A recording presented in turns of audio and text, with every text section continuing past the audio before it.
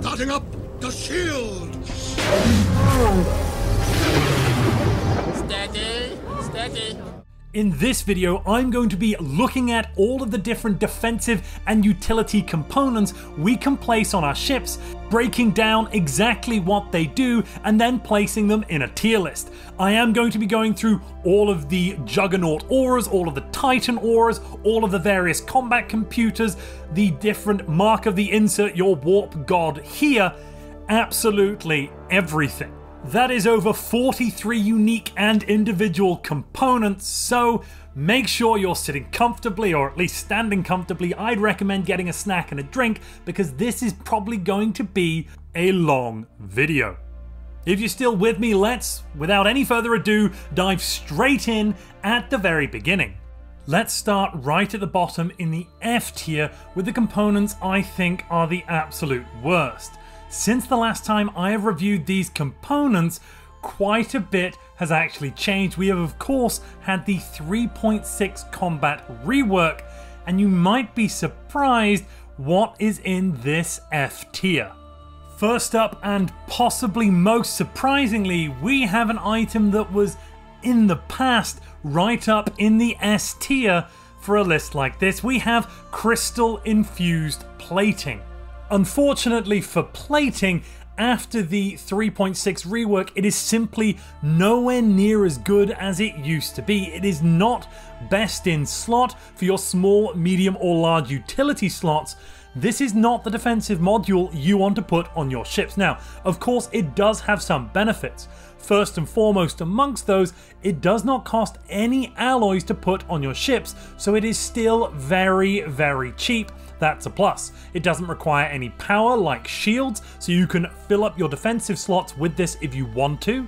And as ever, it adds hull points, so against things like bypass weapons, which we have more and more now in the game, I'm talking disruptors, missiles, that sort of thing, every type of weapon will have to hit this type of hull point before your ship will be destroyed, so it always provides additional defense. Now I can already hear some commenters furiously typing about why crystal plating is still amazing, but let's get into the negatives so I can explain why it's honestly not. First up amongst those issues is the meager number of additional hull points that this now grants. After the rebalance, the hull points we gain from a large armor at, let's say, tier 5 is around 1800. That's 1,800, over 4 times as many points from a single slot. Yes, those are armor points, not hull points, but that is still 4 times more points that your enemy would have to chew through. We also have ways of negating bypass weaponry now. I'm talking, of course, about armor and shield hardening. On top of that, repeatables do no bonus to this type of armor plating, the crystal plating. It doesn't get better over time. We've got no edicts that will increase this, and we would have to invest in additional modules if we would like it to regenerate over time. So overall, yes, it's still cheap, but it's almost always more cost efficient. You will get a better ship and have better ships in the fight if you go with something like armor or shields instead. Next up, we have the enigmatic encoder. Don't worry, I have far less to say about this one. Now the enigmatic encoder will add +1 disengagement opportunities. Disengagement opportunities represent the maximum number of times your ship can roll the die and attempt to retreat, fall back out of the combat if it gets hit below 50% hull points. Increasing the number of disengagement opportunities will make your ship survive more engagements. Why is this pretty much useless though? Well, it's only +1. There are lots of other ways to increase the number of disengagement opportunities your ships have without using up one of your precious auxiliary slots. You don't have very many of those. It is almost certainly not useful to waste it on an enigmatic encoder. Instead, I would recommend putting on a module that makes your ships harder hitting or actually more defensive, more able to survive in the combat for longer, rather than just increasing the chance they're going to run away. The orbital trash disperser is basically absolute garbage, if you'll pardon the pun. It will grant plus 25% orbital bombardment damage. And that is it. Honestly, do not waste your time putting these onto your ships. Your ships do an amount of damage via orbital bombardment based on the size of the fleet in orbit. This has diminishing returns the larger the fleet size. Increasing the orbital bombardment damage with orbital trash disperser just gets you to those diminishing returns slightly faster. Honestly, don't waste the slot. The reactor boosters grant you additional power generation on the ship at the cost of alloys. And let me tell you, you're paying quite a high premium for that extra power. Not only does this form of power generation cost you more alloys per point of power you generate, making it less efficient than your regular reactors, it of course also uses up one of your precious auxiliary slots. There are a few niche cases where you might consider using these early on in the game, but generally I would recommend avoiding them. Combat computers have two main impacts. The first is that they provide some bonuses to your ship. The second is that they also influence your ship's behavior, specifically how close it will get to your enemy and whether it will continue to try to stay at that range or run further away. Picket combat computers make your ships charge at the enemy and remain in close to medium range. That means all of your short range weapons should be able to fire and hit the enemy if you have this computer on your ships. Additionally, it's going to grant you some fire rate and extra tracking. Tracking is useful as it helps to negate evasion. However, after the rebalance from 3.6, we have far fewer high evasion targets in the game. Destroyers received quite a bit of a nerf and can no longer reliably get their evasion up to high numbers, meaning all of this extra tracking is probably not as useful as you might think.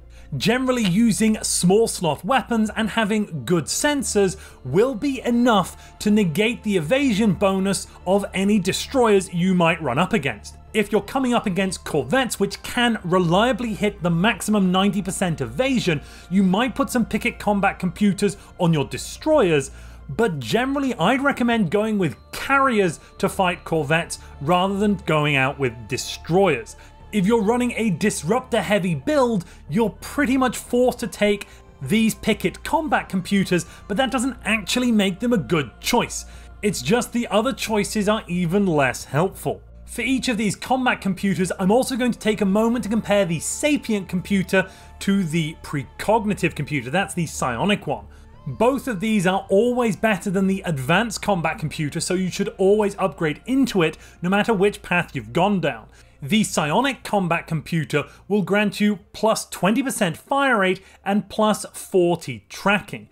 That is generally going to be the better version, as the sapient combat computer only gives us 15% additional fire rate and plus 30 tracking.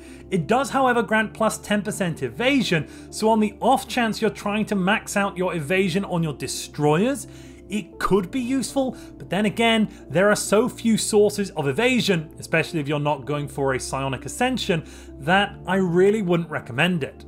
The Ancient Target Scrambler is a new Titan component that has been added if you have the Ancient Relics DLC. It does require some minor artifacts to build, but as it's on a Titan, you won't have to spend that many to get a full fleet with these. Is it any good though? Well, it's down in the F tier, so as you've guessed, it's probably not that great. It adds plus 5% chance to evade fleet-wide. That is not system-wide, that is fleet-wide. So you would need one Titan in each fleet to grant this plus 5% chance to evade. And like all of the other Titan auras, it does not stack. This 5% chance to evade is not an additional 5% increase on the base chance, like for example the bonus we get with Afterburners. It is a 5% increase on top of whatever number you get to. So this 5%, this plus 5, is also not modified by any bonuses on the ship.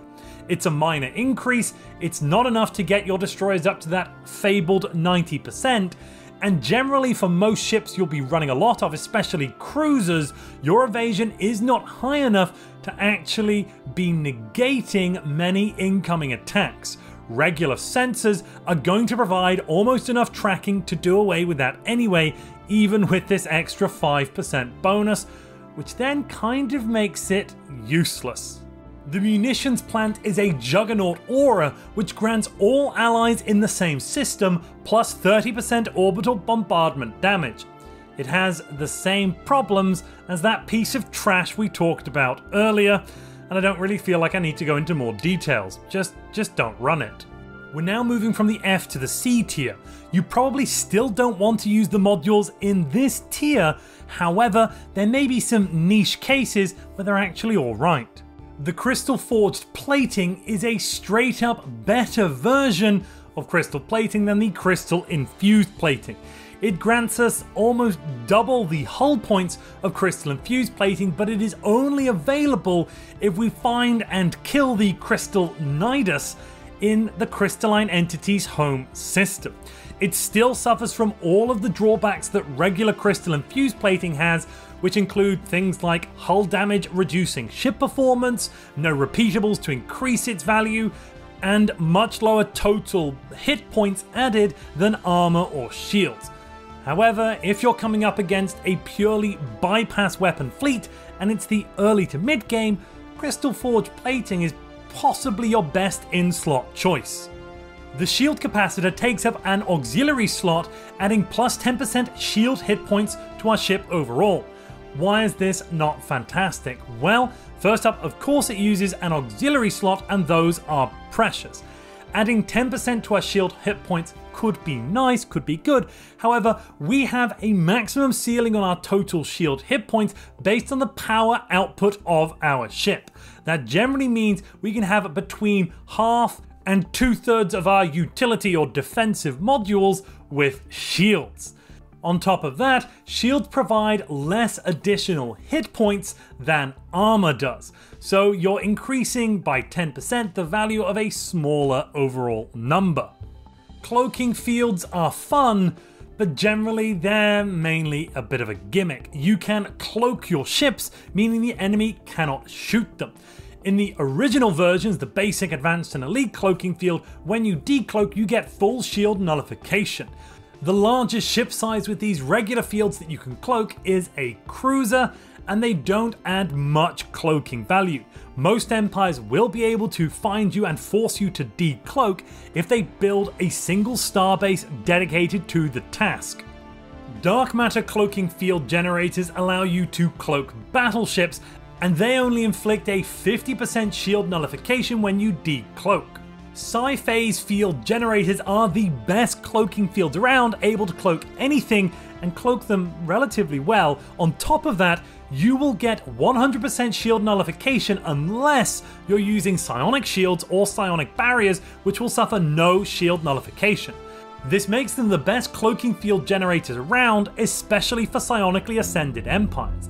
The issue with all of these cloaking fields is, as I mentioned before at the beginning, it is kind of a gimmick overall. Yes, it's nice to have it on your science ships, and yes, it can be nice to sneak around before a war, but generally because cloaking does not allow you to bypass FTL inhibitors, it is mainly a gimmick and won't have that much strategic value for your ships. Line combat computers provide additional fire rate and additional chance to hit. Chance to hit is another word for accuracy in all of these tooltips, so it can increase your weapon's accuracy but not beyond 100. And that is the main issue with line combat computers. If your weapons are already at 100% accuracy or possibly at 95 or 90, you're going to find you're adding excess chance to hit, which is completely lost and negated. This is especially true in the mid to late game.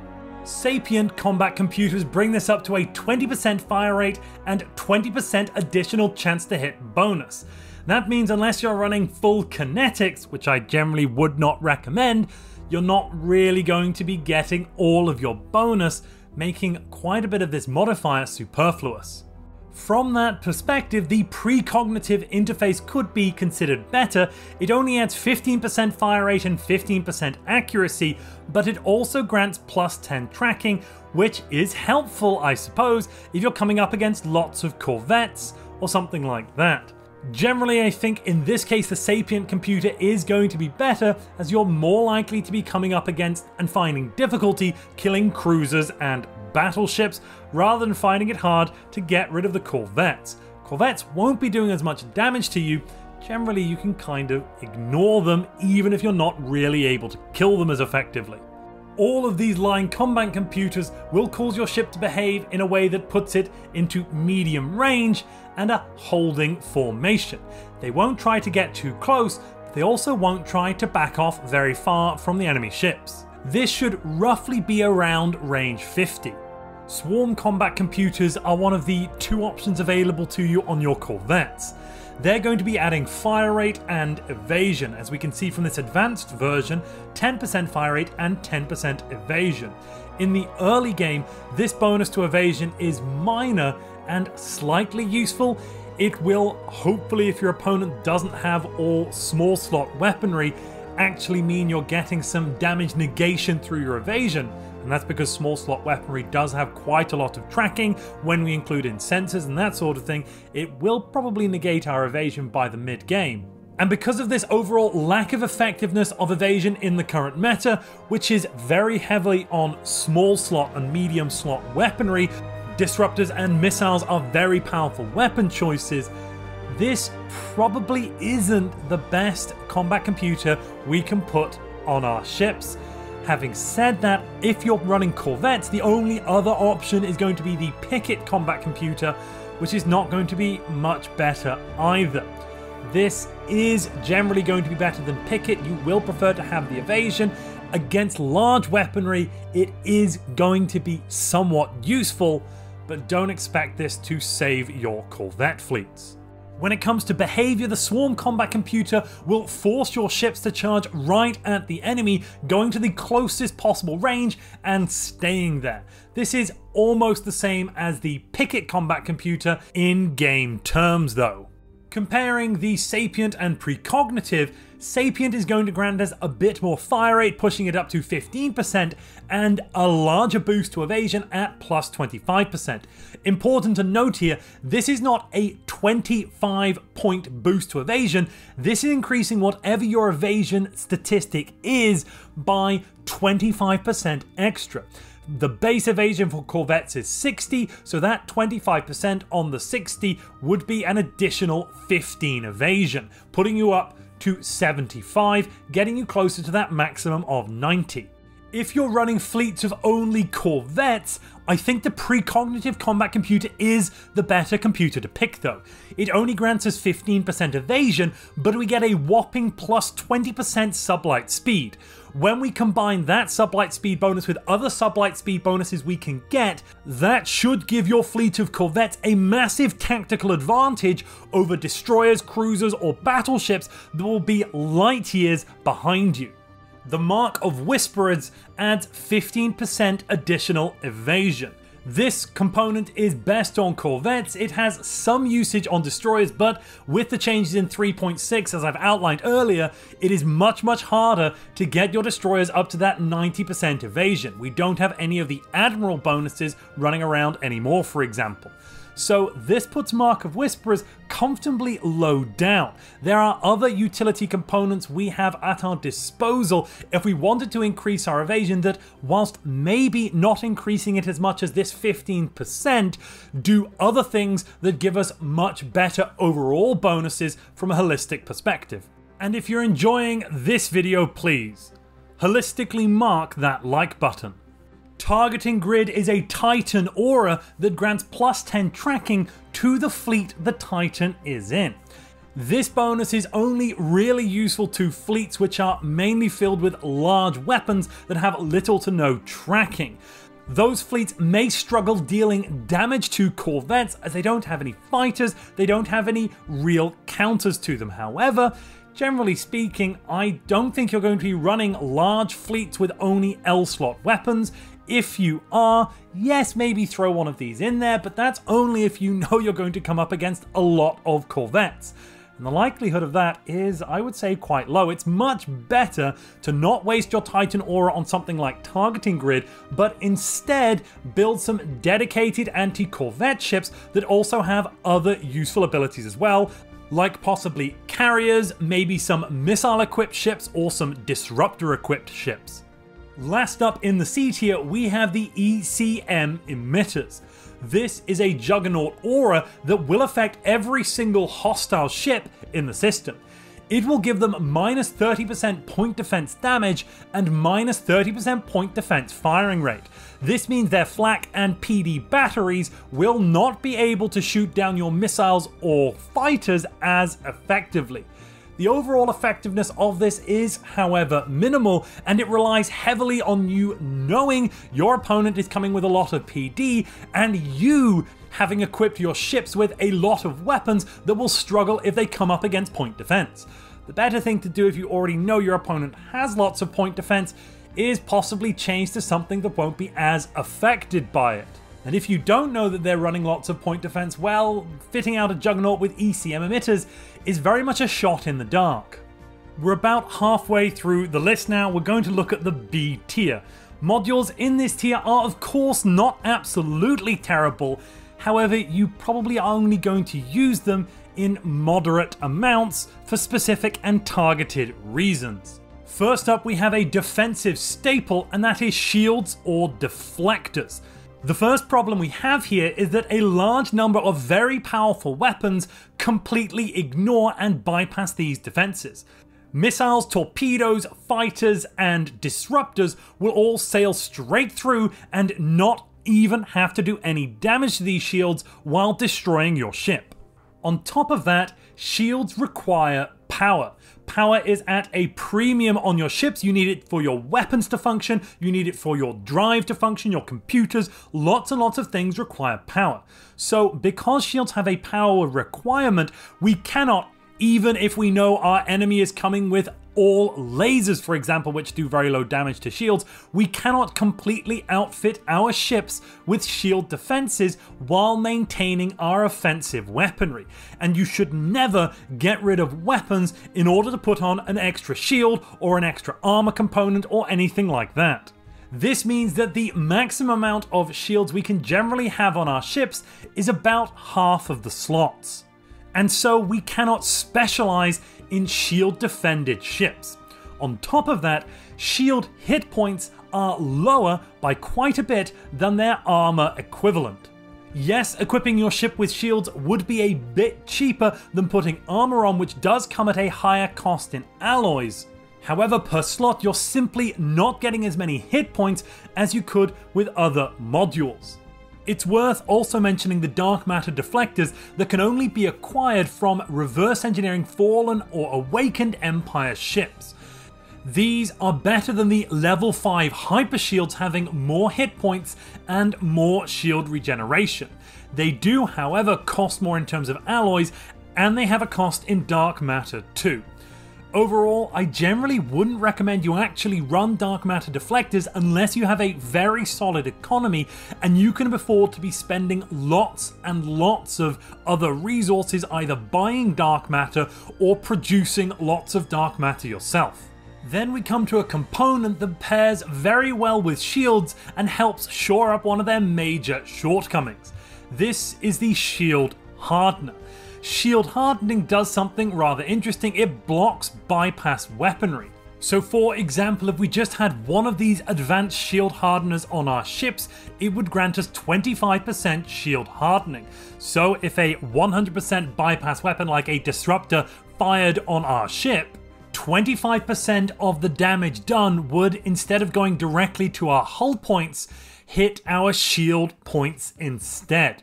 Why is this a big deal? Well, it effectively allows us to massively increase the number of HP we have on our ships, and if we have weapons that are bypassing our shields, they're generally lower in damage, so a shield hardener should add to the survivability of your ship overall. Everything I've just said makes it sound like shield hardening is really, really good, and it is, so why is this all the way down here in the B tier? Well, shields require power, and they also have much lower hit points than armor. This means that, based on the number of auxiliary slots we have at our disposal, getting to a high level of shield hardening is very difficult. We'd have to use all of them. and the total number of shield points we can get is limited as well by our power requirements, which overall makes shield hardening not the most effective version of hardening. The Ancient Suspension Field combines both a shield and a shield hardener. This is an Archeo technology though, so it does require minor artifacts if you're going to build it on your ships. And in large quantities, this can be completely impossible for a lot of empires. I'm going to assume you'll take the Archeo Engineer's Ascension perk if you get these shields, because that boosts the shield hit points by about 60%. The base shield hit points here are equivalent to a level 3 shield, with the upgraded version if you take the Ascension perk being about 120 points shy of a level 5 shield. The power requirement, however, is identical to a level 5 shield, so you're really not going to be able to put more than about 3 or 4 of these on your ship, getting you to only 60% shield hardening and less hit points than if you went with level 5 shields. You could push that a little bit further by putting reactor boosters on your ships and entirely giving up your auxiliary slots, though overall I really would not recommend this. If you go all in on this tactic, you'll have a very high cost in minor artifacts that could mean if your fleets get wiped out, you are simply unable to replace them with these designs. On top of that, if you come up against weaponry that is not bypass weaponry, this will be completely useless. All of this extra effort you've gone to include the shield hardening is then pointless. Generally, I would actually recommend you go with level 5 shields and the advanced shield hardener. You can get a larger shield hit point level and more shield hardening through that combination than just going for these ancient suspension fields. The auxiliary fire control fits into your auxiliary slots and adds +5 chance to hit. This means it increases the accuracy of all of your weapons by 5%. Do not be fooled though, this cannot go above 100, meaning that for some of the best weapons in the game, this auxiliary fire control is now entirely useless. I'm of course talking about disruptors that start with 100% accuracy and missiles that also have 100% accuracy. The top and bottom of it is, with auxiliary fire control, there are now generally better options that will provide us more tactical and strategic flexibility that we're going to find higher up in this list.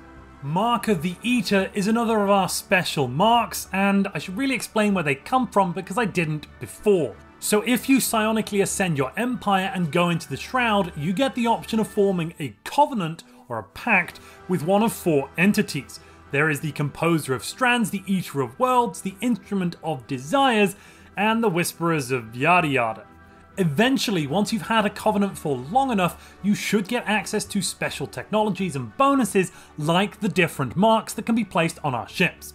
Mark of the Eater is not that great though. You get +5 chance to hit, so it's equivalent to the auxiliary fire control we just looked at, and plus 25% orbital bombardment damage, which is not really worth the pixels that's written with. The nanobot cloud is a Titan aura that only affects the one fleet that your Titan is in. This cannot be stacked, of course, and it grants us +5% daily hull regen and +15% daily armor regen. However, in combat, those numbers are divided by a factor of 10, so it grants 0.5% daily hull regen and 1.5% daily armor regen. This is nice if you're going on some long-range missions and you know you will not be able to repair your fleet. However, it isn't that overwhelming, especially in combat. It won't grant you enough additional hit points to survive a battle if you're being targeted by enemy forces.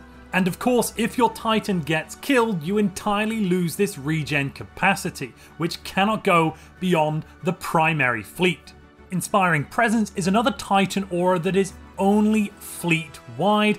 It grants 5% additional fire rate to the other ships in your fleet. This is a nice, generous bonus that will stack on any fleet. It's probably the default go-to if you're choosing a Titan aura and you want to buff your fleets rather than hinder the enemy fleets. Though I would say that hindering the enemy fleet is almost always better, but we'll get to why that is in some of the higher tiers. Rounding out the B tier, we have a Juggernaut Aura. Subspace Amplifier boosts your speed tactically by reducing your hyperdrive jump cooldown time. We'll get a minus 40% to charge time and a minus 40% to cooldown for hyper jumps and jump drives as well. This is particularly useful if you combine it with a fleet of other ships that have jump drives and use it to launch immediate and striking blitzkrieg assaults on your enemies, knocking them out. Where it isn't so useful is in mundanely moving around. You could end up finding your fleets are strung out if you don't micromanage them properly, and it does force all of your fleets to move at the speed of the slowest ship in the pack, which in this case will be your Juggernaut, which is still very, very slow. So even if your individual ships like cruisers and destroyers are faster than your enemy, you will lose that tactical advantage. We've made it all the way up now to the A tier. We're not yet at best in slot components, but these components are still very good, and in certain situations, they may be exactly what you're looking for. First up, we have psionic shields. These are shields you can get if you are psionically ascended. Why are they one tier higher than regular shields? Well, these shields give you hit points almost equivalent to dragon scale armor, which is the module adding the most hit points of any in the game. That is absolutely fantastic and removes one of the biggest weaknesses with shields, which is they provide so little in terms of hit points compared to armor. It does come with a large power requirement, and you almost certainly cannot run these on your ships effectively without dark matter reactors.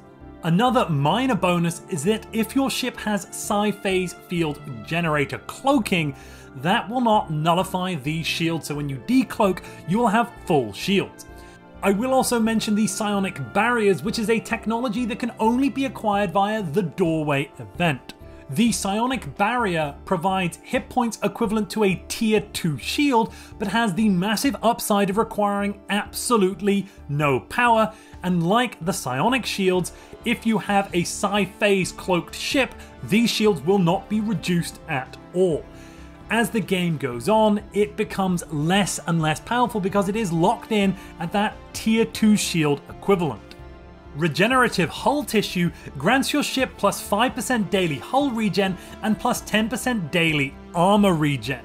Whilst you are in combat, that is reduced by a factor of 10 like all other regen components, down to 0.5% daily hull and 1% daily armor. This won't save your ship from being killed immediately in a battle, but it will allow you to repair your ships while they are out in the field without the need to go home and dock at a space dock and repair. This can leave you in the fight for longer, and it means engagement after engagement, your ships will repair somewhat and then be ready to face an enemy fleet with much greater resolve. The upgraded version of the regenerative hull tissue is the nanite repair system. This grants in combat 1.5% daily hull regen and 2% daily armor regen. It does, however, require nanites, which in most games are in very short supply. If you can get your hands on the nanites, then yes, go for it. Otherwise, just stick to that regular regenerative hull tissue. The enigmatic decoder is an auxiliary slot component that is basically the fire control with another bonus. This grants plus 5 chance to hit and plus 5 tracking. Those two bonuses together from the same component are a rare but welcome treat. This will mean your weapons will almost never miss, especially if you stack a couple of these on your ships.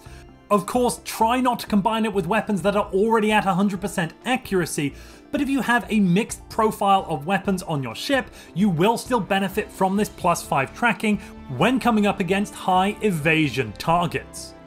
The carrier combat computer simply adds engagement range to our ships.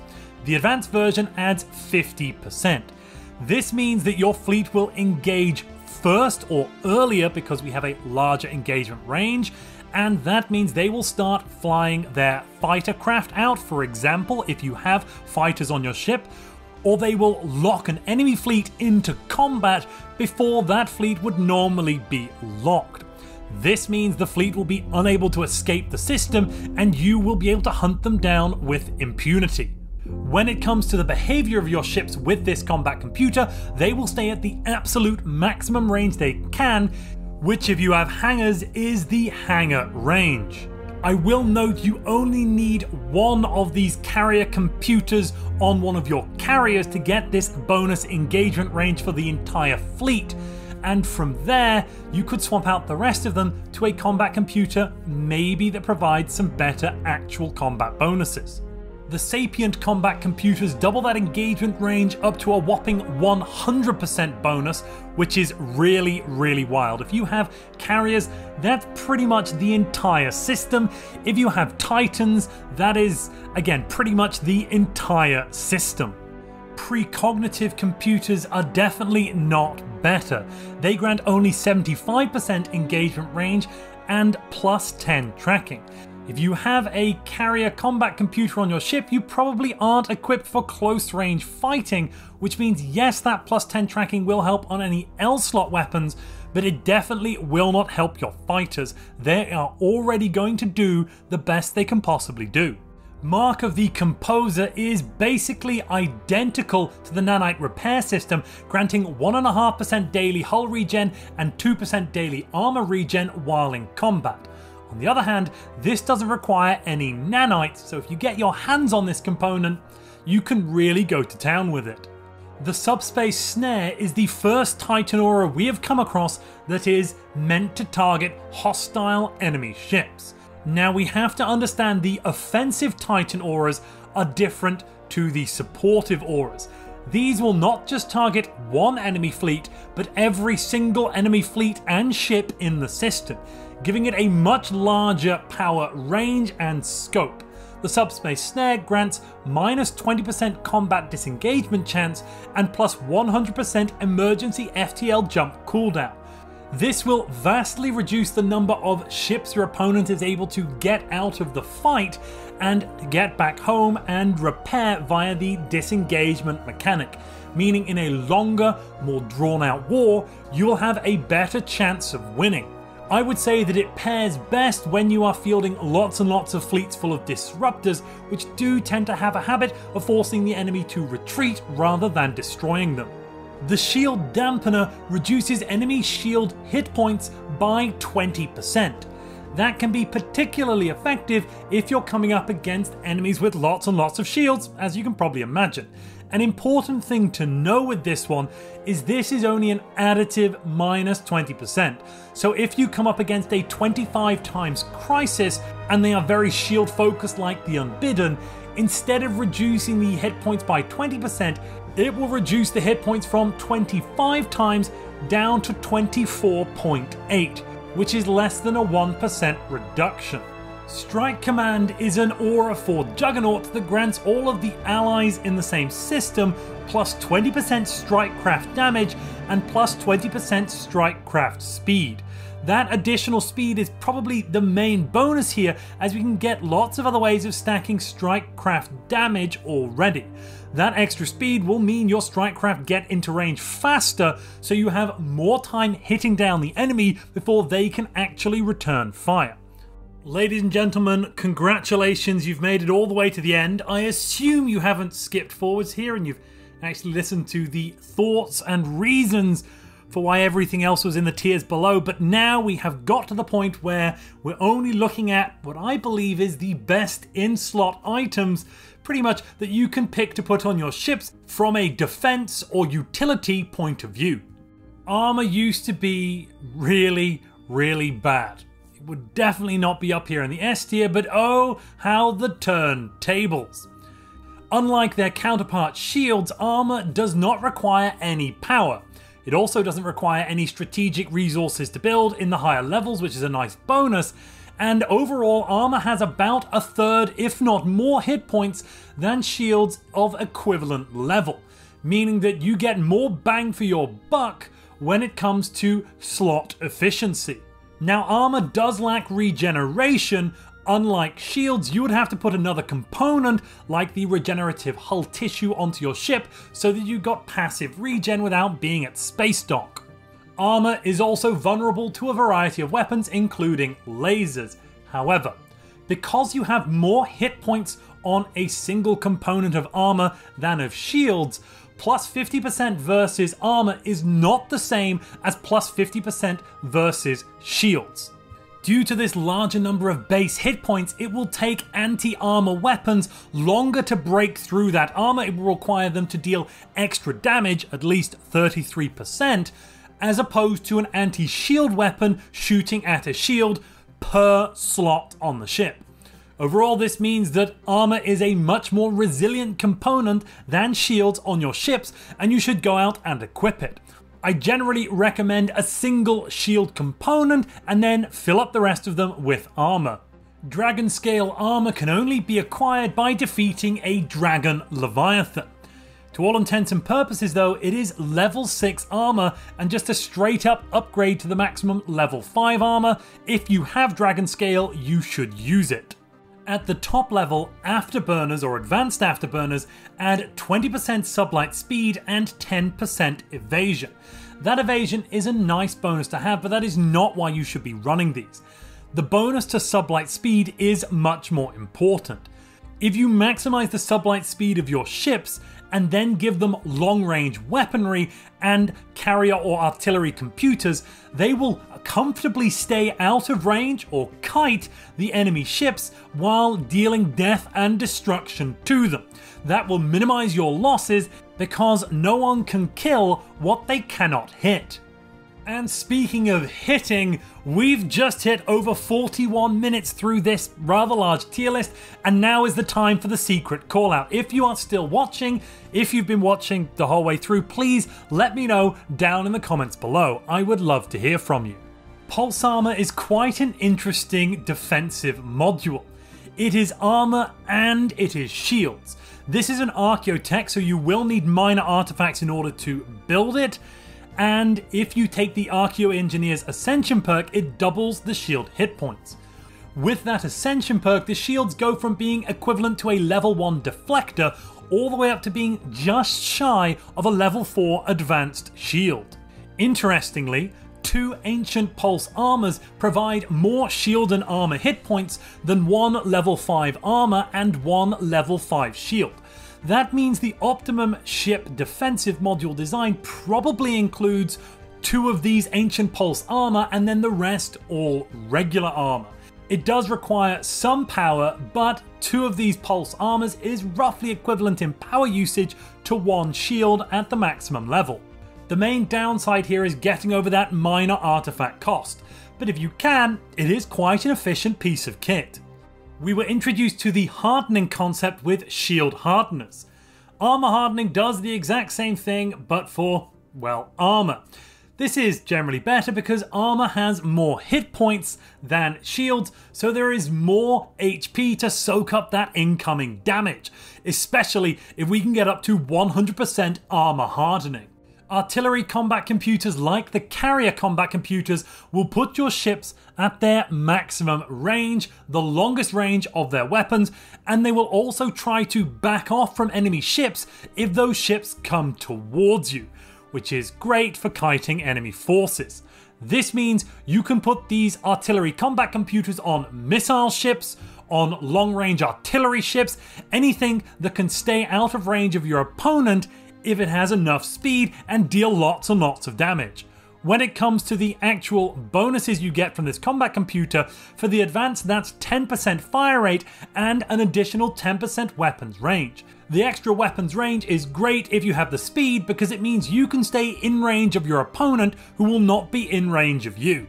The Sapient combat computers double up that bonus to 20% fire rate and 20% weapons range, I believe making it the better option over the precognitive artillery combat computer, which only grants 15% additional fire rate and weapons range, and then a bonus of plus 10 tracking, which I don't think you'll generally need.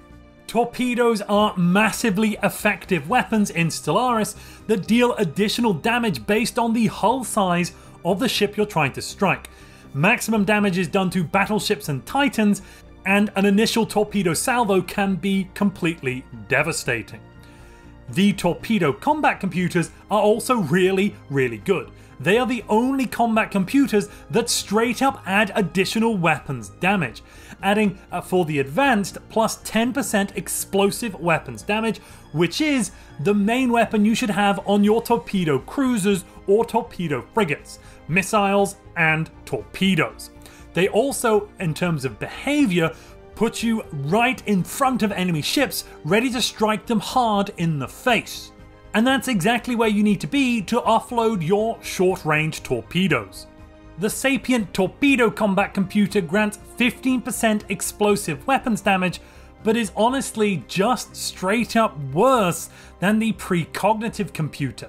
That's because it gives not only 15% explosive weapons damage, just like the Sapient Computer, but also plus 10 tracking, so there's no point not to go for this, though you do rarely get a choice here.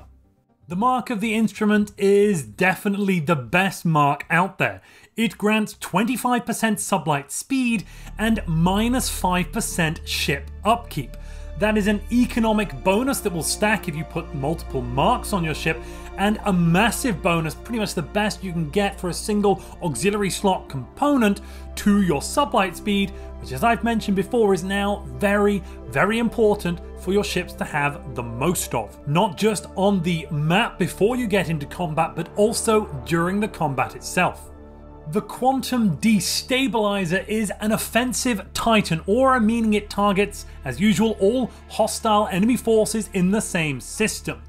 One of these bad boys will reduce the fire rate of all enemy ships by 10%. In terms of an all-rounder bonus that will always be useful, Quantum Destabilizer is your best bet. Last but by absolutely no means least, we have the Target Acquisition Array. This array is a Juggernaut aura that will benefit all allied ships in the system, granting a whopping 40% additional ships weapons range.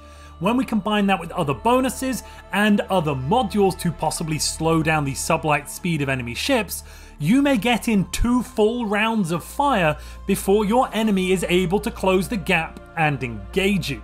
And that can be absolutely devastating.